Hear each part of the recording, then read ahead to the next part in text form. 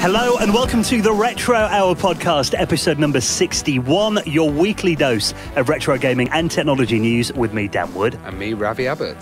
What's this in my hand? Oh my God. Now, I must apologise if I do get a little bit distracted during this week's show. Do you want to hear it? Yeah. You want me to do it, don't you? Go on. Satisfying sound. I've got my hands on the Nintendo Switch. Oh, nice. And I got it on launch day. Well, I've just bought a Wii U, so I'm a bit behind. Now, obviously, we're a retro gaming podcast. There is some good kind of stuff on the Switch. It does appeal to retro gamers, I think. So okay, so we'll cover it a bit in the news, and I'll tell you why I got it and what I think of it so far. And also, you've not got your hands on one yet, have you? No, I've not even touched one yet, Dan. So I might not let you touch it, actually. I might keep this side of the desk. But yeah, we'll talk more about the Switch. Obviously, Nintendo, what a legendary company. Whenever a new console comes out, it's worth talking about, I think, from someone it's pretty much everywhere at the moment. Exactly. So we've got to cover it. Exactly. So that is coming up in just a bit. I'll give you my initial thoughts on the Nintendo Switch. Is it good? Is it bad? Is it worth buying yet? What's it taste like? Yeah, we need to talk about that as well. People are like, what? And also, on the Retro Hour every week, now we work very hard to try and bring you veterans of the video game industry. And this week, it's kind of a little bit different to what we've kind of covered in the past. I mean, we're kind of moving into like the late 90s with this week's guest. And obviously, we've covered FPSs in the past, like we had John Romero on, we covered Doom. This is kind of the next generation of FPSs after that. Counter Strike. Yeah, and we've got Gooseman, who is basically the creator of Counter Strike. Now, this was a mod that became a full game, which, is unprecedented. And it's absolutely fantastically popular worldwide, Counter Strike. It's still, Counter Strike Source is one of the number one FPSs. And Min's got an interesting story. I mean, like many of these, he started on like the Commodore 64 and the Amiga. And really, it was kind of when, he went to university in the mid-90s, and it was Quake that really captured his attention, wasn't it? Yeah, that kind of early multiplayer online communities. But they were still doing it on like 56k modems. I don't know how they could have kept up or done headshots and stuff on that. Well, we'll find out in a bit. Yeah. So Min Lei, the guy behind the legendary Counter Strike, is going to be our very special guest on this week's Retro Hour. If you're a fan of FPSs and those kind of early days of it, make sure you hang around for this really interesting interview this week. And of course, the Retro Hour podcast would not be possible without the people who go out of their way every week to head to our website, theretrohour.com, click on that little PayPal link and find it in their hearts to donate a couple of quid into the cause. Yeah, and that enters them automatically to the Retro Hour Hall of Fame. What an accolade. Totally. So making the Retro Hour Hall of Fame this week, we want to say a massive thank you from the bottom of our hearts to D. Lawless, Scott McDonald, Catherine Palacios, Peter Boven, and Emma Ray, who all made very generous donations at the retrohour.com this week, which is a website you need to go to if you ever want to put a couple of quid in the tip jar. Everything you give us goes towards the running of the show, and we appreciate every penny that we get. Thank you so much for that, guys. Now, of course, with this show, we like to give back as well. Yeah, and we have got a fabulous giveaway. This is our first hardware giveaway. We're giving away a computer. Totally, yeah. Now, in the week, this is really cool because this guy, he lives in Nottingham, where we do. Yeah, Spencer. A guy called Spencer. He dropped us a tweet a couple of weeks ago and said, look, guys, I've got something for you. Do you want to come and meet us? And we were like, oh, okay. We'll come meet up with him. And he turned up. We actually met him in a cinema in the afternoon the other week. Turned up with a little kind of inconspicuous looking little brown box. And he started pulling out all these little modules, and he had a little easel with a screen on it and kind of started plugging it all in. And it was this tiny little breadboard kind of Z80 machine. A little build-it-your-own kit. I did see the room start to evacuate when he started getting wires and stuff out. Yeah, people are like, what are these guys doing in the middle of the cafe? But now, we were like blown away when we saw this. He's actually made, and he sells these kits, and actually it's his full-time job now, isn't it, doing this? Yeah, and it's modular kits. Yeah. So it's kind of like the Z80 has been built in.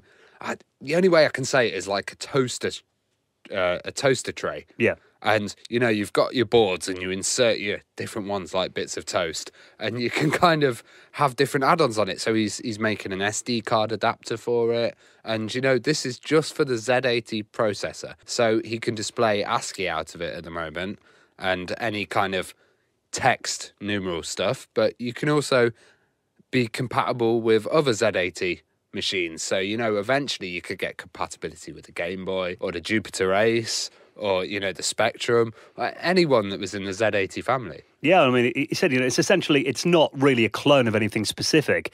It is a modern Z80-based modular computer. And it runs Microsoft Basic, as soon as you boot it up, it's got that in there at the moment. But it's kind of, inherited the spirit of stuff like the ZX81, the Superboard 2, the S100, the Apple One as well. Yeah. It's called the RC 2014. Yeah, it was actually a competition he entered in at first, wasn't he? But then people started contacting him like, can we buy one of these kits? And the thing about it is, it kind of harks back to the earliest days of home computers. It is a build-it-yourself kit. And, we're going to give one away this week on the show. Yep. So you need some, minimal soldering skills. But I think, this would be perfect for somebody with their kit. Yeah. Who is like, right, Z80, this is what we used to have.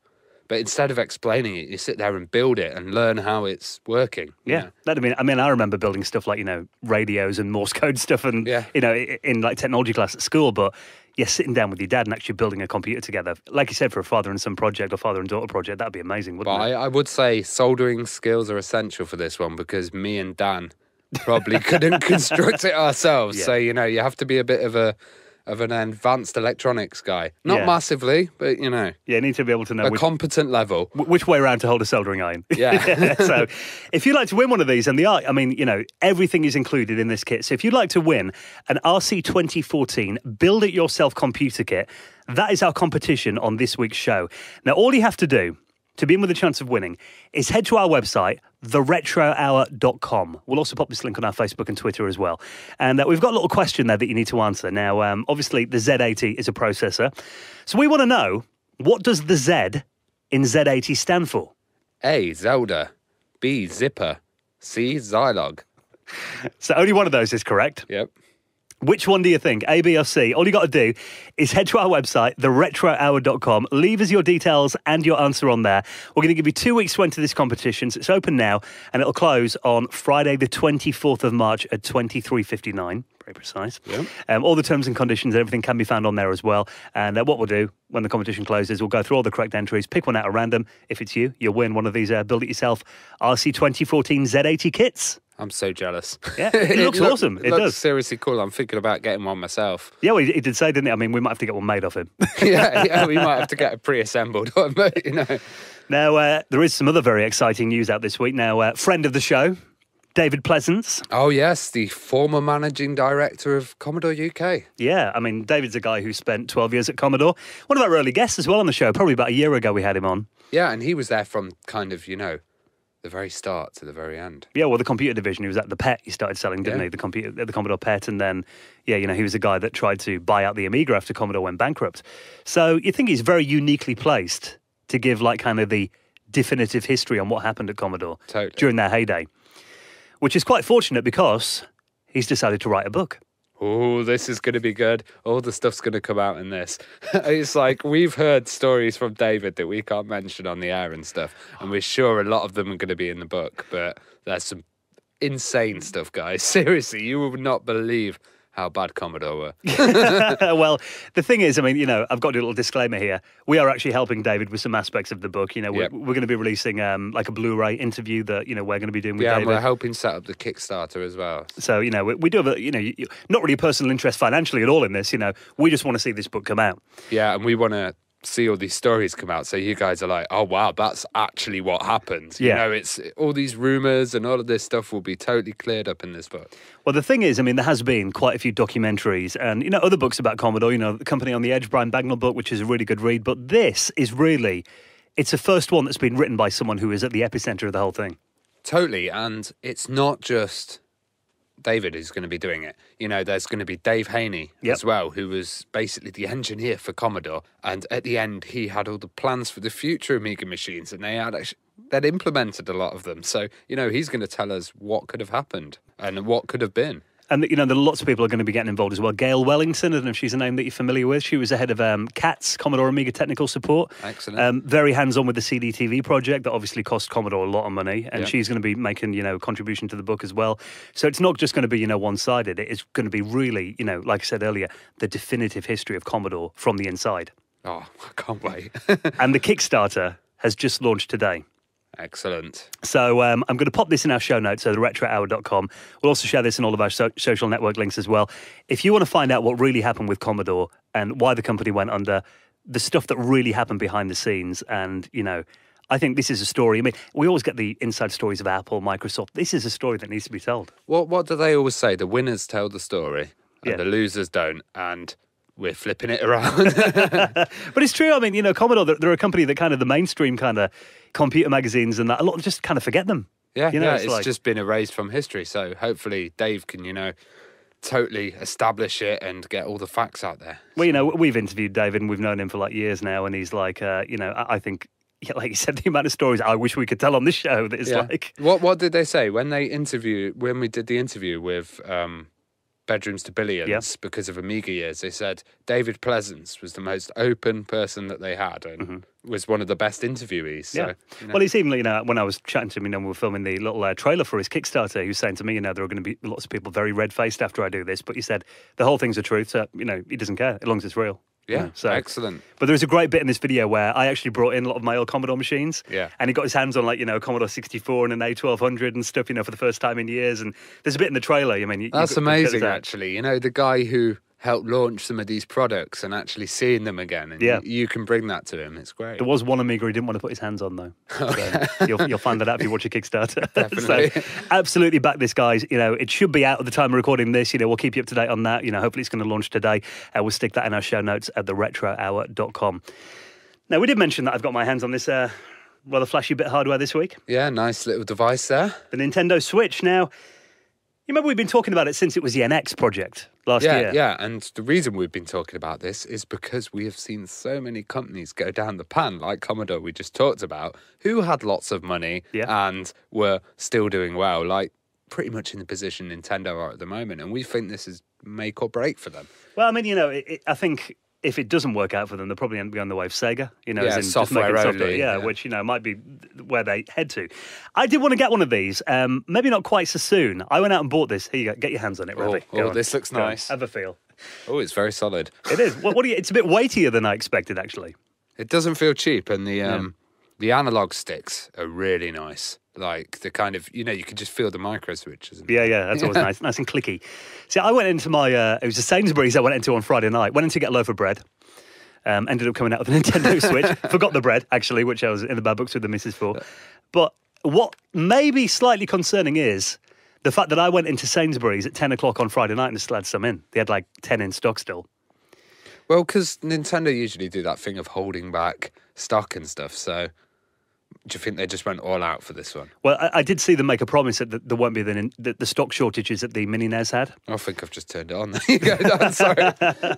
It's going to boot up now, is it? Yeah, but I mean, the UI in it is so simple. I mean, there's no web browser on it yet. There's no YouTube apps, nothing like that. It's literally just games, which is probably a good angle to launch a system with. Just focus on one thing and do it well. I guess they can do firmware updates and stuff from far away. And it's like I've got a couple of games on here. The one I didn't actually get Zelda because bizarrely. The Switch is quite easy to find. Zelda's not. It's like, I don't know what's going on there.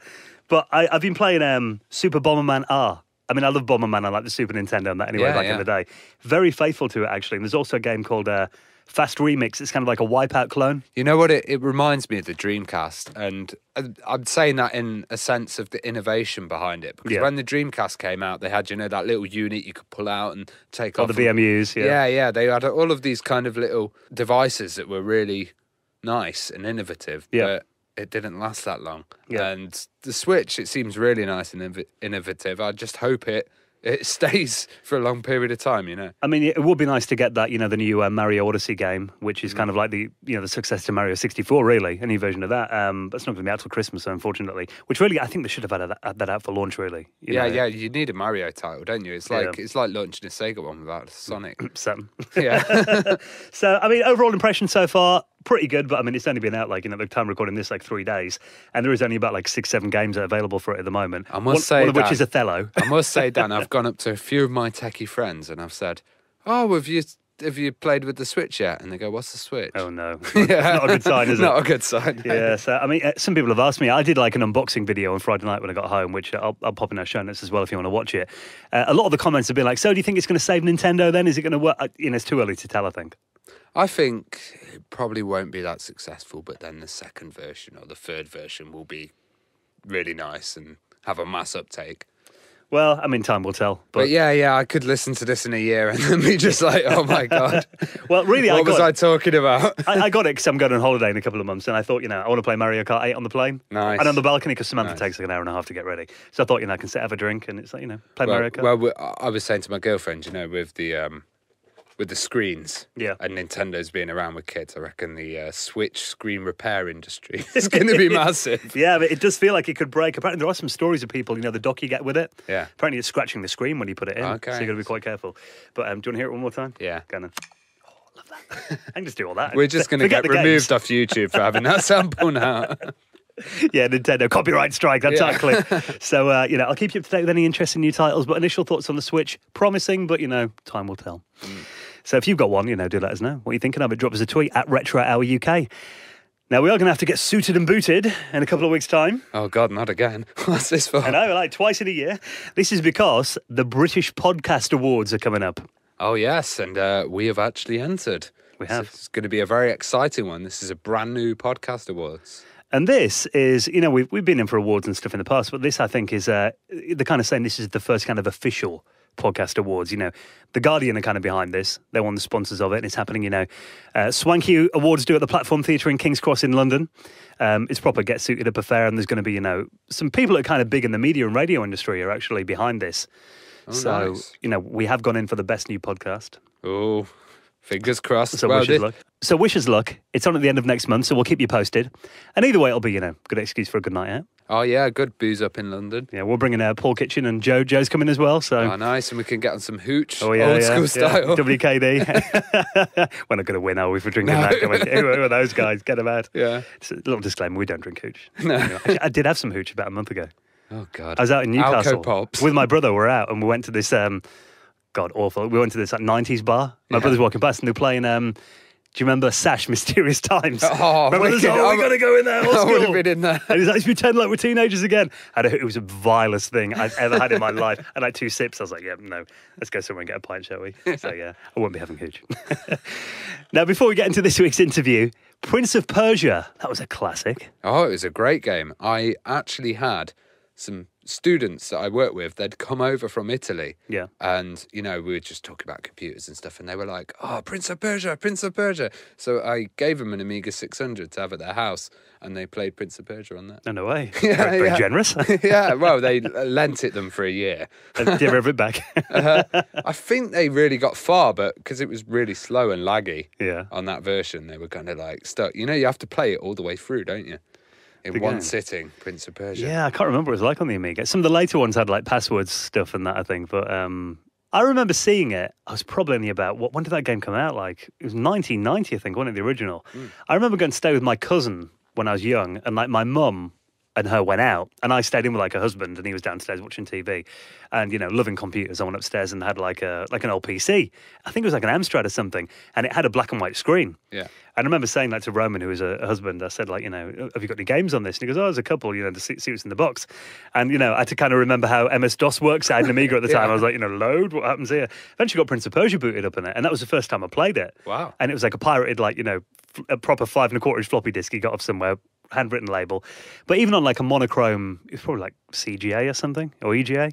But it was like, I remember that was the first time I'd seen proper animated fluid movement in a video game. Well, it was rotoscope, wasn't it? So they kind of drew over the actions of a person running. Yeah, it was a real life actor they drew over, traced. So, I mean, and also a very atmospheric game as well. You got kind of that, that Arabia kind of Nights kind of feel to it as well. Yeah. So, the reason we're mentioning this is obviously it's a classic game, but now there is actually a thing called SDL Pop, which is an open source port of Prince of Persia that runs on our Windows and Linux, which is basically a disassembly of the DOS version and uses SDL. Nice. So I guess that might be compatible for other SDL systems as well. It's cool that they've kind of, disassembled this and actually released it for free. And also there's quite a big like modding community around it as well. So, people doing like custom levels and there's level editors and all that kind of thing involved with it as well. And it's a free download if you want to play it. Is this a full trilogy then as well? Yeah, well, I think that, I'm not sure if they've done all of them yet. I know they've done, this one only got released about, 5th of February. So it was only like, yesterday at the time of recording this. So maybe they're going through. The website just says the Prince of Persia original trilogy, modding community it's on. So, it's awesome. Just get the game for free, mess around with it. They've even got the source code available on GitHub. Oh, yeah, you could add a Mario sprite in there or just go mad. I'm sure there'll be all sorts of mad stuff gets done to it. So totally. If you want to give that a download, I'll shove that in our show notes at theretrohour.com. Right, thank you for checking out episode number 61 of the Retro Hour podcast. Don't forget, if you want to win that little computer kit, the RC 2014 Z80 Build It Yourself computer kit, you've got 2 weeks to do it. Head to our website and answer this question. What does the Z in Z80 stand for? A, Zelda. B, Zipper. C, Zilog. Now, you've got 2 weeks to enter. Head to theretrohour.com. We'll pick a winner in a fortnight. Good luck. Right then, time to talk Counter-Strike. Oh, God, yes. Knife kills, 56k modems. Oh, you're getting Steam. excited already. Oh, I love it, yeah. Here is this week's special guest, the amazing Minh Lay, and we'll catch you next week. Ciao.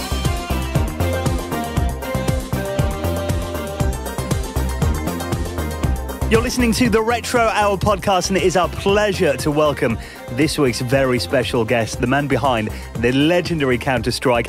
Welcome to the show, Minh Lay. Thank you for coming on. Oh, you're welcome. My pleasure. Now, let's get all the way back to the beginning. I'm quite interested to find out a bit about your history. I mean, what's your kind of earliest memory of computers or gaming then? Where did it all start for you? I guess the first time I was exposed to computers was, I think, when I was around 7 or 8. My father bought a Commodore 64, and so that was my first exposure to computer games. And ever since then, I've been getting the latest hardware. Like from then, I got an Atari, and then I got an Amiga, and eventually I worked my way up to the PC with the first 8086. So I pretty much went through all of the iterations of like PCs, and throughout all of that, I really was exposed to pretty much every game that was ever released back then. And back then it wasn't that there weren't that many games, so I was able to like really play all of them. But as you know, these days, I mean, it's impossible to play all the games. But do you have any favorite games from the Commodore 64 or the Amiga that kind of stick in your mind then? I remember playing this one game. It was like, I think it was called. It was kind of like Karateka, which was like a side-scrolling kind of like a martial arts game. But it wasn't called Karateka. It was something else. But it was on the Commodore 64, and you would just kind of like walk across the screen and just beat people up. In International Karate, I think, wasn't it? Was called Kung Fu Legend or something. Perhaps, but this one was. I think International Karate was more like it didn't scroll. I think it was just sort of. It took place in one screen. Yeah. But this particular game I liked a lot. It was kind of like a scrolling adventure game. You would scroll to the next one and fight these progressively harder characters. But I mean, pretty much any Commodore 64 game, I've pretty much played all of them. I would say I played 90% of it. I remember this one game called Infiltrator, which had you flying a helicopter, and then you land and then you kind of infiltrate into the enemy base. So, okay, what was your first kind of programming experience then? I started programming my first year of university. I was learning to program the original Quake C. So I think when Quake was released, I think it was 1996 or something, they released the SDK for it, and the programming language that they were using was kind of like a subset of C. It was called Quake C, and that was really my first foray into programming. I was kind of self-taught. I think everything I learned was just from the internet forums back then, which were just really kind of crude message boards. Yeah, it was difficult, but yeah, that was probably my first exposure to programming. Well, Quake was obviously a landmark in first-person shooters. I mean, did you kind of obviously play Doom and Wolfenstein 3D before that? I mean, was FPS kind of like a big deal for you at the time when you first saw them? Do you remember? Yeah. I mean, I played them all. I mean, originally it started out with Doom. I think that would be the first like FPS that really started it off. And ever since then, it kind of progressed to Duke Nukem and then Quake and pretty much like all of those early 3D games that were really influential in my career. But yeah, I do remember working on Doom, but I didn't do any programming on it, unfortunately, because the only thing that it allowed you to do was create levels for it. So I think that was my first exposure to level creation. So these kind of platforms, they allow you to mod stuff, and were you really interested in just modding for another platform or developing a completely new platform yourself? Oh no, I was never really interested in developing a platform myself, because I realized the difficulty in creating an engine, and I was never very technically inclined to learn the really low level knowledge required to make an engine, like stuff like writing the graphics API and working very closely with the video card and also the networking. The low level stuff didn't really interest me. I was more interested in more the intermediate language, the game code that would allow me to create games. So I was more interested in game design as opposed to engine creation. So when you were at university, did you do much like LAN gaming and, you know, do you have parties and that kind of thing? Any friends that were into it? Yeah, yeah. I mean, I remember playing a lot of Duke Nukem. Back then, Duke Nukem was really popular, and then in my second year of university, it kind of progressed to Quake. Actually, we didn't play LAN parties back then. I think most of the times I was playing over the internet, so Right. I would just play over the the modem. Oftentimes, the connections would kind of disconnect. But yeah, I didn't really do much LAN partying per se. I think it was because I just wasn't really close to a lot of my friends. Like, I mean, physically close. I mean, geographically, I kind of lived in an area that was kind of remote from a lot of the people that I was playing with. So it wasn't easy to get together for LAN. So yeah, most of it was done. To be fair, going to LAN parties back then, though, carrying a massive CRT monitor, it wasn't that easy. Yeah. Yeah, exactly. yeah. So yeah, unfortunately, I never got a chance to do one of those. But When did you first play Half-Life and kind of decide that was a platform to start developing on? well, much like everyone else at the time, I think I got Half-Life as soon as it was released. It was kind of it was like a milestone for the industry, and I think all of my close friends, I mean, we all just pretty much we picked it up as soon as it was available. So yeah, I mean, you got to realize back then there wasn't many games released, at the time. So whenever there was a new game out, I mean, everybody just like quickly snatched it up. There was no hesitation because there wasn't really much else to play, to be honest. So I mean, as soon as we would pick up a game, we would just finish it, and then we would grab the next game. And Half-Life at that time was the big hit for us, and pretty much everyone I knew picked it up. I never got much into the multiplayer mode of it, though. I think it was because at the time I was kind of bored of deathmatch. Like after having played Quake for so long, I was kind of like sick of the whole deathmatch gameplay. That's kind of when I decided to make Counter Strike. Actually, previous to Half-Life, I actually worked on another mod called actually Quake 2, and that was the mod that actually kind of inspired a lot of what I did on Counter Strike.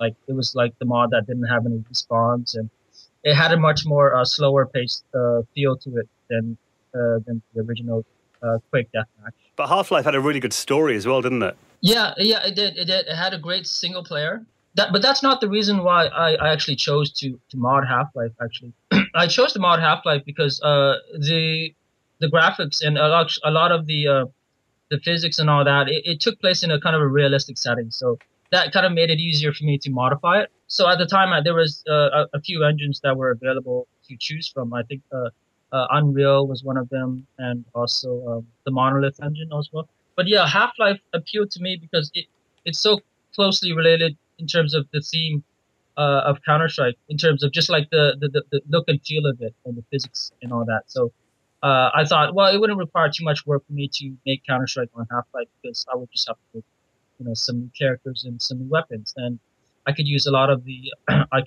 level graphics from Half-Life and make levels for Counter-Strike.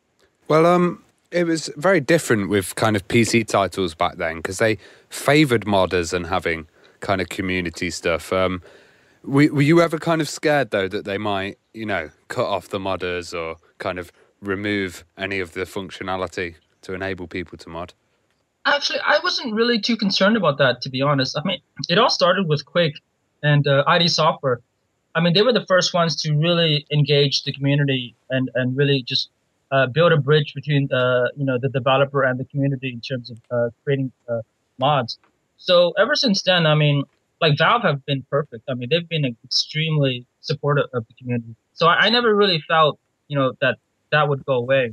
I always felt that those companies, such as Valve, Epic Games, I always knew that they would exist because of their close relationship with the mod community. Because I know there were some companies who didn't like the modding scene at all, and even threatened to sue people that did them and that, didn't they, back then? Yeah, to be honest, nobody knew about this, but actually, the early version of Counter Strike, when we first started working on it, we were approached by Microsoft, and they told us to change the name Counter Strike because they actually had a game in development called Counter Strike, Oh wow! but it wasn't released yet. So they were kind of threatening to sue us, but we kind of just said, we just kind of stuck to our guns, and then we released Counter Strike, and eventually Counter Strike became so popular that Microsoft kind of backed off and said, we're not going to bother.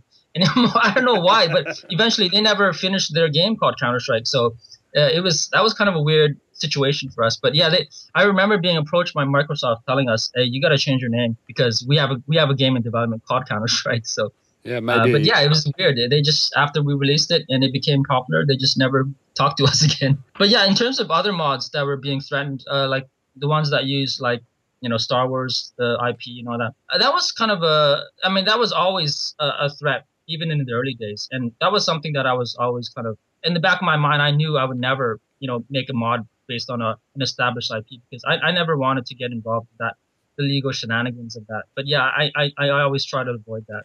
You mentioned that you wanted a kind of a more realistic feel with the engine and kind of frustration with the deathmatch stuff. Did this lead you to creating this, world of terrorism and counter-terrorism and very realistic guns? I played a lot of Rainbow Six at the time, so that was probably a big influence in my decision to base Counter-Strike on terrorism. But in terms of the way the game design, in terms of like the round-based system, that's something that I kind of stole from my previous mod. I'll be honest. But yeah, I mean, in terms of like the weapons, the way that I came up with the buy system, that was actually kind of interesting because I never really expected it to be so I guess so popular. Like people kind of enjoy that economic of having to save up for a weapon. But I think the reason I came up with that was because I didn't want the guns to be so unbalanced. Like I didn't want to intentionally neuter certain guns so they would be more balanced with others. So I just came up with a system where, okay, this gun is so much better. I'm just gonna have to make it more difficult for players to acquire. So that's why I came up with the whole money system. Yeah, when you consider other games like Modern Warfare, they kind of like they try to make all the weapons balanced. They give like penalties to certain guns. So I wasn't really in favor of that though. I particularly loved the knives, and I thought that was one of the first FPS that I saw with proper knives. I guess I didn't really pay too much attention to the knives. The knives were just something that I remember the first version of Counter-Strike, we didn't even have knives. So whenever you ran out of bullets, it was kind of, I don't remember how they killed each other, I'll be honest. Well, it got to a lot of knife matches. I remember that when I was a kid, just knives only. That was it. Yeah, exactly. Yeah, I remember that. It was always kind of like, I mean, even even at the beginning of a match, people would kind of like have an honor system. Okay, this is only knives only, and then one person would pull out a gun and they would go to hell. Every time. Yeah, every time. But when did you first realise how popular Counter-Strike was getting then? Was it quite a fast thing then, or did it take time? When did you realise how big it was? It was kind of a gradual thing. I mean, I remember the first version we released was fairly well received, I guess. I don't remember the exact numbers, but it was enough for me to motivate us to make another version. And then I think it was around the third version where we started to see really impressive like player numbers. And I think that's kind of when we felt, okay, we have something special here. I think we should just kind of continue to develop it.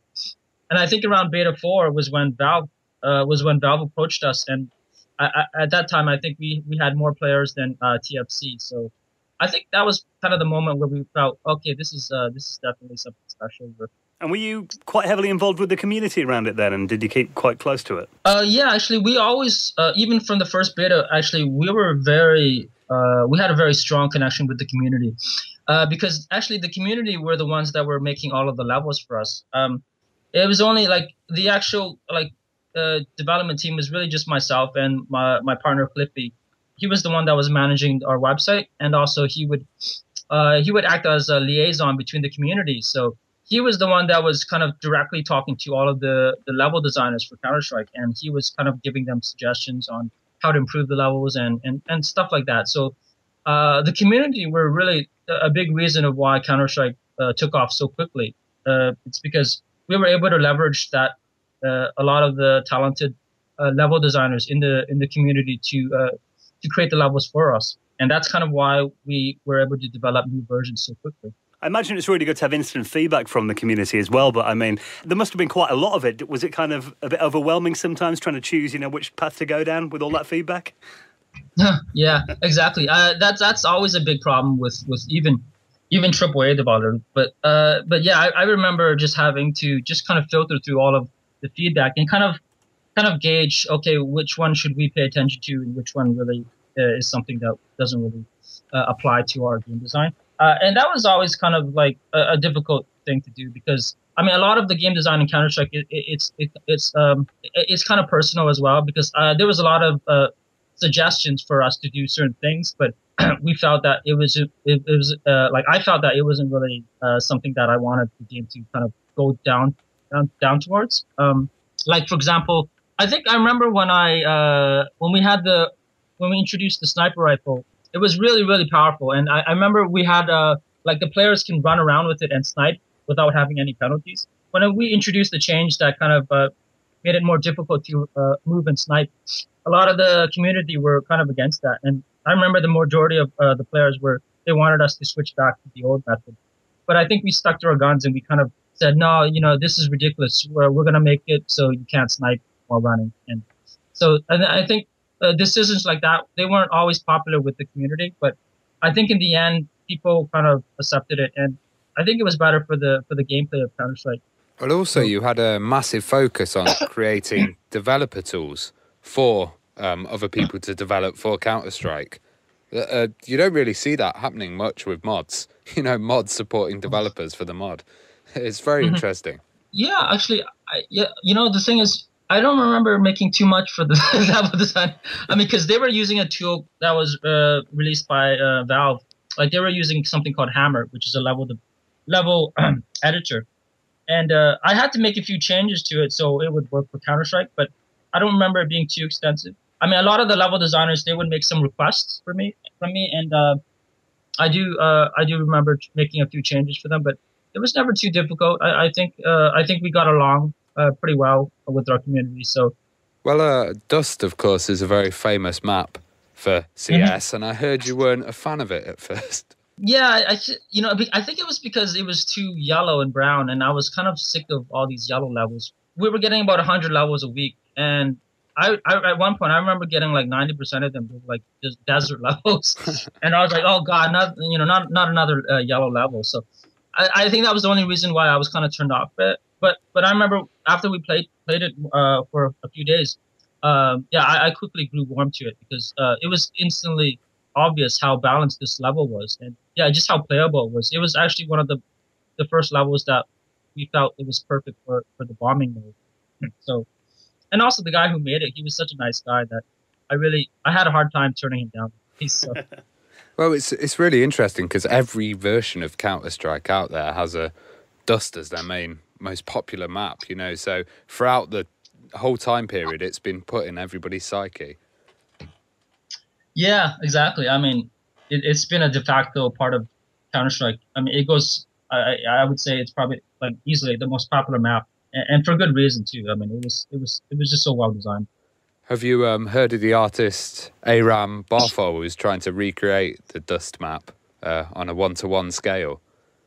No, in real life? Yeah, in Germany. I'll send you a link. Really? He's really into it, and he's actually created, a section of the map with giant dust crates he's made out of concrete and stuff. Oh my god, yeah, I have not heard of that, but that's oh man, that's amazing. Yeah. That would be surreal to walk around, wouldn't it? Yeah, exactly. It would be very, very just having like a real paintball match there would be really cool. Yeah, that'd be amazing.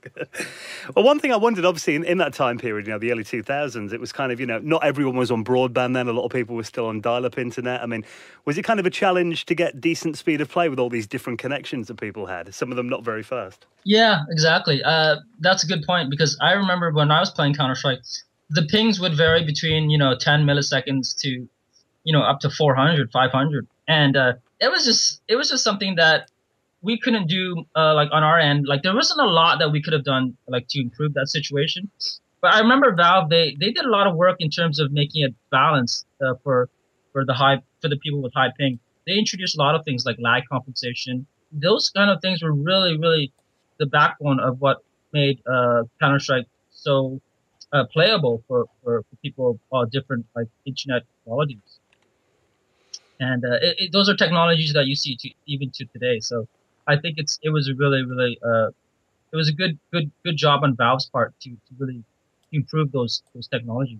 I imagine back then it must have been quite, a challenge dealing with the traffic and hosting for servers with, that many players. We didn't do any hosting. Like, as we just kind of provided the game and we provided the server files, and also, so basically, if someone wanted to host a server, they can just download the server and then just host it themselves. Right. So everything was community driven. So there was no financial burden on us to host anything. So that was great. That was perfect.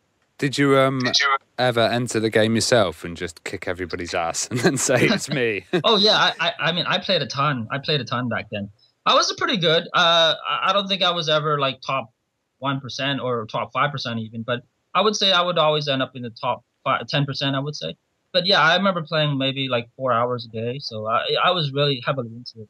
So I never got into a clan, but I just played it with my friends. Well, one important factor about CS was the lobby, and I kind of remember that was one of the first games where I was sat there waiting for a game to start or players. It was a fantastic kind of interaction that you have in those lobbies, like a pre-match kind of, getting you warmed up and stuff. Yeah, getting you warmed up. Yeah, I don't remember too much of that, to be honest, but I remember just like we didn't have an elegant solution for it, so we just sort of said, okay, we won't start until enough players are here. So. I mean, games these days they'll have a nice screen and they'll have a nice chat system, so it's much more elegant. But yeah, back then I wasn't very I wasn't a very good programmer, so I didn't really have a good solution. So yeah, it was very crude.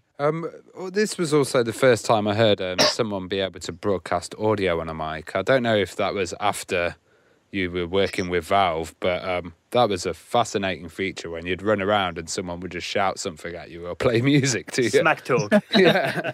Yeah, exactly. That was completely Valve's work. That was something that they added to the Half-Life engine. So yeah, I don't exactly remember when it came about, but I do remember like a lot of just how it changed the community. I mean, you got a lot of like obvious kids just abusing it, but I think it really helped in terms of like a game like Counter Strike, because I remember a lot of players would use it for communication, so like to improve their teamwork. So I thought that once they added that, it was really, really beneficial for like team play, esports, that sort of thing. Well, taking a couple of steps back, I mean, do you remember when Valve first got in touch with you then, and when you first heard from them? Yeah, it was around Beta 3. I was actually working at another company up in Vancouver.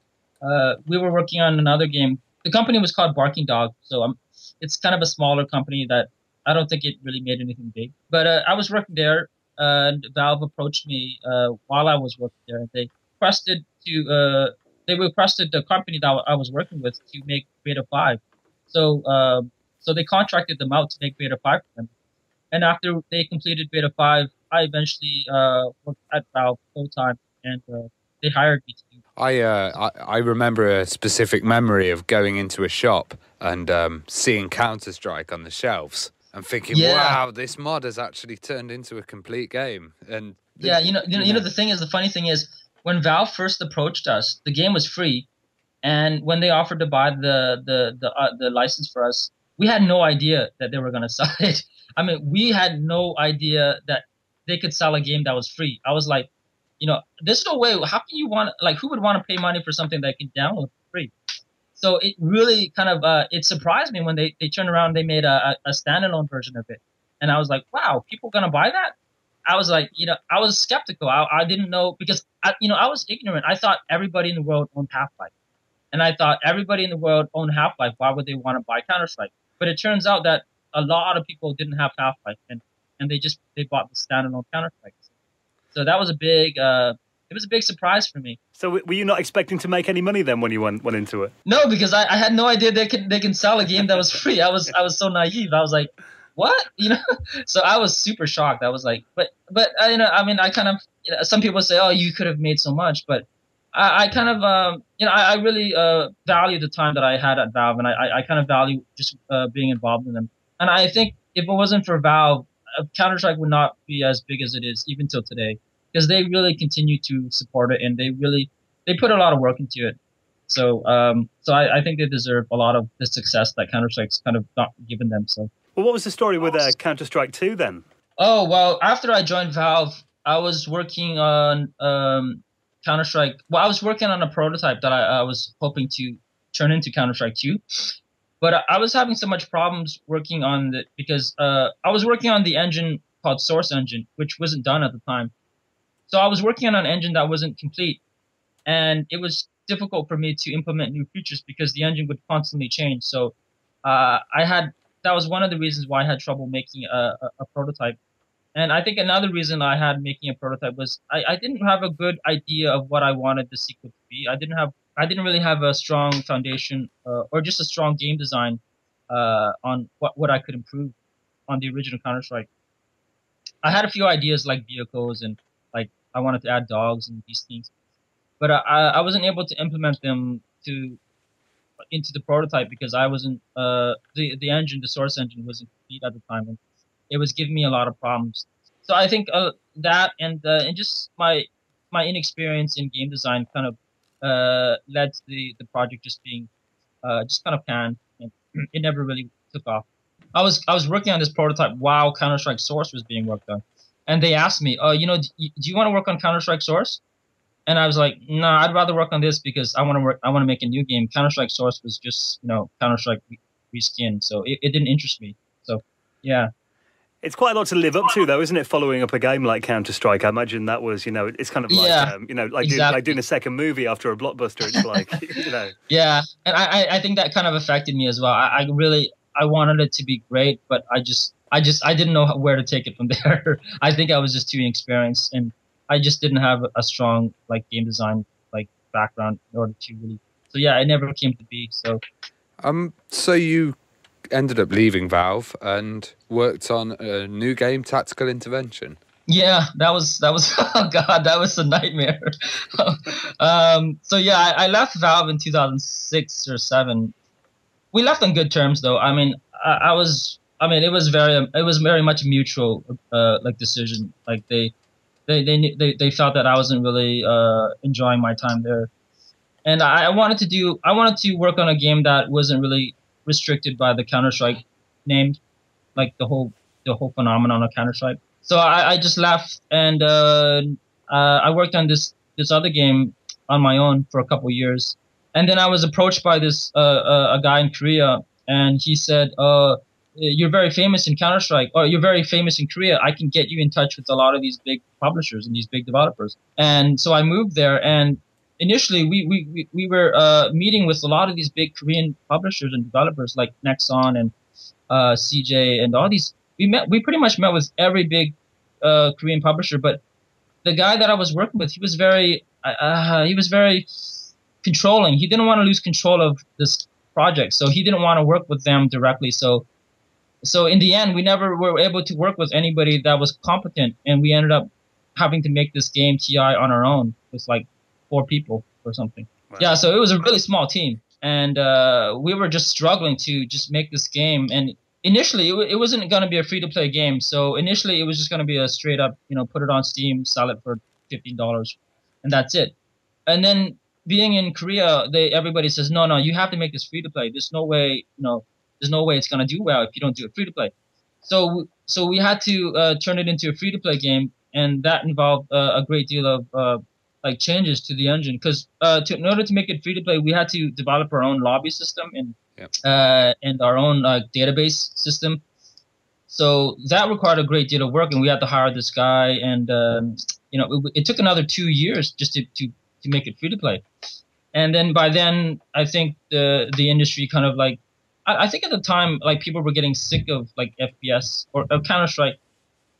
I think at the time there was kind of a lull in Counter Strike's popularity, and I think that was at the time when we decided to release the game TI, and it just flopped big time because we just weren't big enough to support a free to play game, and we didn't have the infrastructure in terms like in place, like in terms of having enough servers, and also the game was very buggy. We didn't have enough, like we didn't test it at all. I remember testing it for like a week or two, and this wasn't our decision. Like this is not something as a developer we wanted to do. It was because our publisher was very strict with our testing, and they were really cheap. They didn't want to like they didn't want to host a server and have people play on it for free.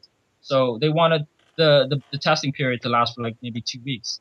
And that was not enough time for us to iron out all the bugs. And so we released this game that was really buggy, and it was really unpolished, and it was unbalanced. It had a lot of problems with it because we were not able to test it in a large scale environment. Like the most we ever tested it was with like maybe 100 people. You know, that's terrible. I mean, because when I was developing Counter Strike, I got to test Counter Strike with like thousands, maybe hundreds of thousands of people, and they all provided feedback, and they all kind of guided me in how I should change the game. So that helped Counter Strike become polished so quickly. But even then, that took 2 or 3 years.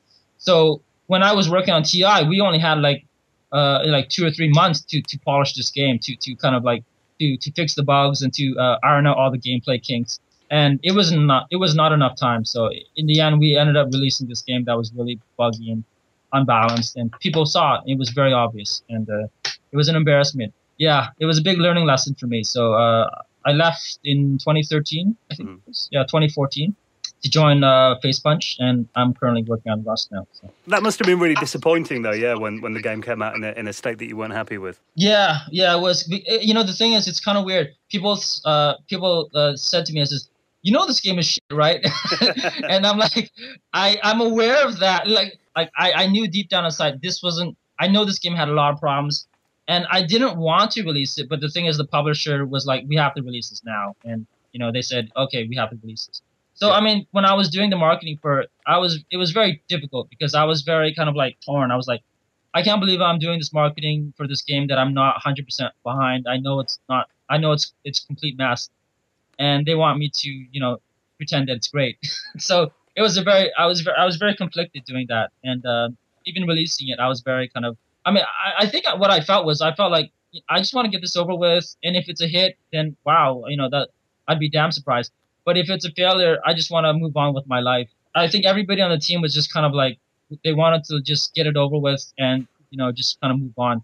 But yeah, I remember just feeling a sense of, I guess just a sense of desperation and a sense of, like resignation. I just wanted it to be over with. It was a difficult few years for me. I guess you don't play that game anymore then. God, no. I used to play it when it first released. There was a bit of it that I enjoyed. I mean, there's some things of it that I thought I did okay in it, but there was a lot of it that I felt I wish I had more time to really polish it. But yeah, it was a big embarrassment for me, and I don't mention it. So well, I try not to bring it up. Well, are you a fan of CS:GO as well? And is there anything on that game you'd like to change?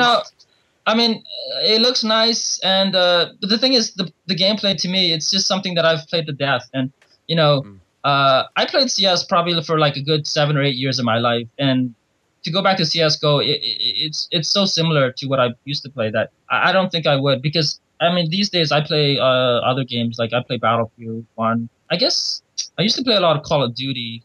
Not the future one, the old one, Modern Warfare 2. Yeah, I enjoyed that. The best one. Yeah, exactly. I didn't like it when they started getting all crazy and Unreal Tournament style, but but yeah, I enjoyed the hell out of Battlefield 1. I don't know why. I guess I just prefer Battlefield 1 over CS:GO, is because I think as I'm getting older, my reflexes aren't as good, so I'm able to really enjoy a game like Battlefield a bit more than CS:GO.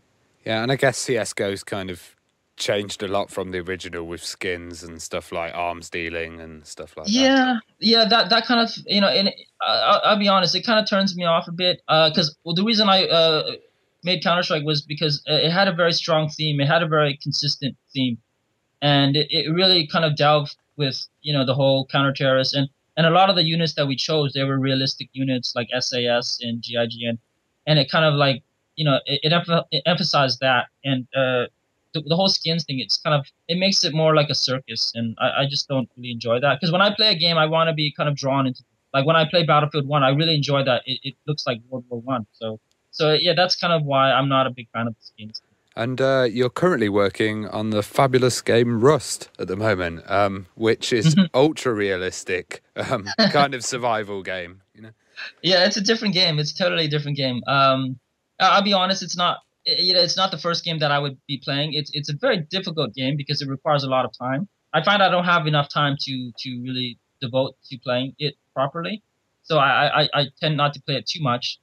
But yeah, I mean, it's so popular with a lot of the younger crowd who have that time, and I think it has a huge player base in that. So I'm really fortunate to be a part of this successful product, and I really enjoy working on it. Also, the team, the company that I work with, Face Bunch, they're a great bunch, and they really give me a great environment to work. So, have you got anything else in the pipeline? Anything else that you want to work on next? You know, I in the back of my head, I always have a few ideas. I mean, I'd like to get back to FPS for sure, because I can't really imagine myself. I don't really play any other games anyway, so if I were to make another game, I would like to do an FPS. I would like to do something more kind of like, you know John Wick, kind of like that, John Wick the movie. Yeah. So something like that. It was kind of more like fantasy, but it's still grounded in reality. But it's it's a bit more stylistic than Counter Strike per se. So I mean, I think something like that would be kind of fun to make a game up based on. Does virtual reality interest you at all? No, not at all. I think I'm just the limitations in the movement and all that. Well, just the movement basically. Mm-hmm. If they can figure that out, then I'd be interested in it. But until then, I'm not interested in it, because I think for me, the biggest part of games is movement. I think that's a big part of all games that I play. Like, it's just the way that the player can move, and just the feeling of movement, like the speed in which players can move. It's not like being able to do that in a game is part of the appeal for me. So yeah, till everybody's got a virtual reality room in their house. It's a bit of a way off yet, isn't it? Yeah. And a treadmill. Yeah, and another thing is, even if we did have the space to do all that, I think another problem with virtual reality is people just can't do what we can do in games. And I think that's one of the reasons why I enjoy playing games, is because I can't run that fast, nor can I do that much movement in a given amount of time. So I think, if you made a game where I had to do in real life, it wouldn't be as fun. I'd get tired, and I don't think a lot of people can actually keep up with it. So you would have a very restricted game. Excellent, man. Well, listen, we really appreciate you talking to us this week. That was really interesting. Oh, okay, thanks a lot, guys. I really enjoyed it. Yeah. And if people want to keep up to date with what you're doing, have you got a website, Twitter, anywhere that they can follow you on? I do have Twitter. Let me just check what it's called. I don't know what it's called. But it's called at Gooseman CS. Cheers. Excellent, right. Excellent, man. Well, lovely talking to you. Thank you so much. Okay, thanks, guys. Have a good day.